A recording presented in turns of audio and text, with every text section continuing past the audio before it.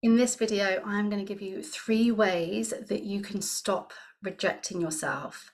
If you are someone who loses yourself when it comes to dating and relationships, that you abandon your own needs, you're worried about sharing who you are, your opinion, your likes, but you are used to pleasing everyone else, putting them on a pedestal, thinking about what it is that they want and what they need above yourself, then I'm sure that you need to hear these 3 tips. They are not going to stop you from being caring. They're not going to stop you from still looking after the people that you love, but they are going to help you with your self-esteem, to value yourself, and to just feel a sense of fulfillment in your relationships. Because when we abandon ourselves and when we reject ourselves, we really do feel the effects of that. Now, there are different reasons why we might reject and abandon ourselves, but usually it's because in order to be accepted, to be loved, to be looked after, at some point in the past, it's possible that you had to reject your needs. It's possible that you never knew your needs. It's possible that you were the carer or you were the worrier, you were being the parent. Whatever the reason, today you will see it showing up in your adult relationships. And if you're here watching this, I'm guessing that you are ready to put an end to that. Before I go on, let me introduce myself. My name is Carly Ann. I'm a holistic attachment coach. I support people to build a secure attachment with themselves and with others because I truly believe that you deserve to have a healthy love in your lifetime. Each of the 3 tips that I'm going to give you today, they are all about something that I wholeheartedly believe is going to help you with your happiness, your well-being, your relationships, just generally your life, improving your life.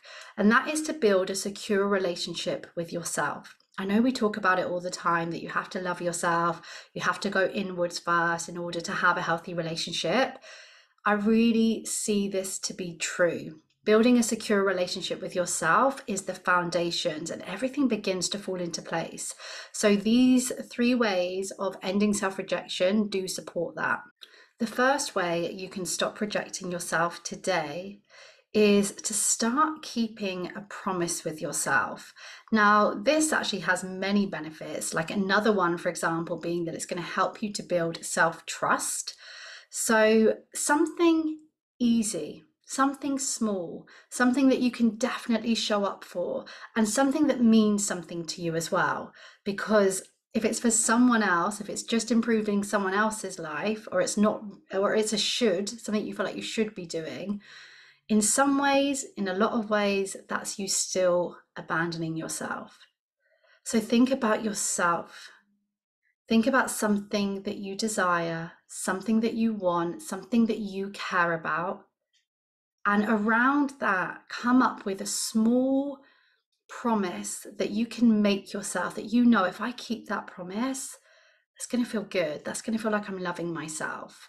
Now, it's got to be something small and easy, because if you do struggle with self-rejection, it's very possible you'll give up on it if it's hard, if it's too much effort, if it gets in the way of you being there for someone else. So whether it is committing to buying yourself flowers each week, or taking time out for a cup of coffee each morning that you can enjoy, or definitely giving yourself your lunch break, whatever it is, make it something that feels possible for you and then stick to it.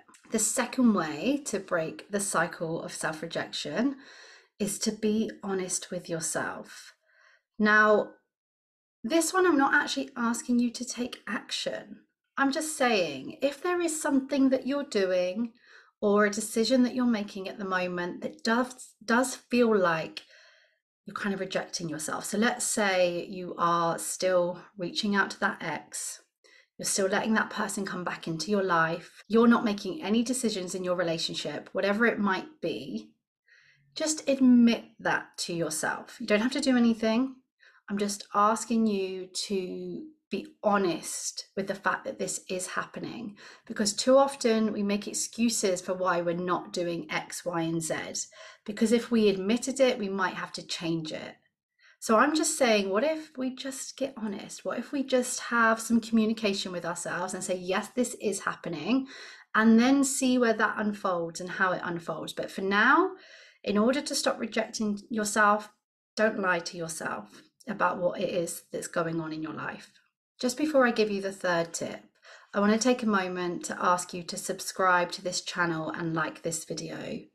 YouTube loves it, and it means then that we can reach the people just like you and just like me who also reject themselves, who also have an insecure attachment, but they don't know these videos are here. So if it's helping you in any way, please like and subscribe.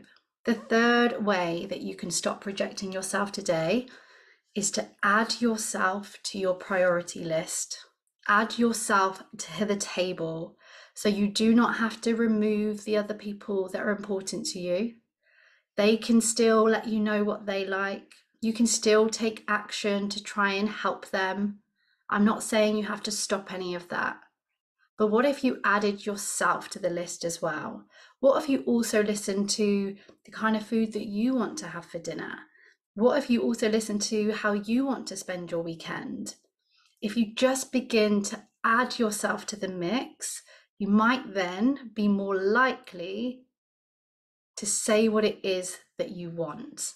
And if you are engaging in healthy, happy relationships, the chances are that people that you're around are going to love to hear from you. They want you to be part of the table. They want you to feel happy too. They want you to have your needs met too. If that's not the case, you might be dealing with a different issue there.